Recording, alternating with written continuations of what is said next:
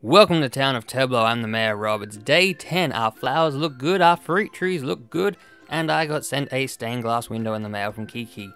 It's a gloomy day, it's raining heavily, and apparently in the rain, dead bodies wash up ashore. Gulliver here, luckily for him, wasn't dead. He's a seagull that was sailing out in the ocean and was attacked by two 90-foot sea monsters. Who knew there would be sea monsters in the ocean? Who knows what else there is out there? There could be crazy monster fish that maybe we can catch. We should try and catch one today. But he fell out of his boat. He doesn't know where he's going. So I said, you know what, Gulliver? Get out of my town and work it out yourself. So he did. He left. After that, I had to go fishing.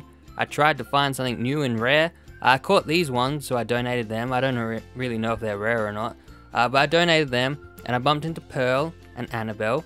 They told me how impressed they are with the hard work that goes into catching all these fish. So finally we're getting some credit for our museum donations. And then I bought a gas mask and an axe, because apparently I'm a psycho murderer. Who knew? I didn't. And then, the highlight of the day is going to be talking to Isabel. Who doesn't like Isabel? We set up a street lamp project, working again. The only time you ever get to talk to her is working. So sad. But then I bumped into Ricky. Good old Ricky loves spoiling people's days. Today he was saying derp.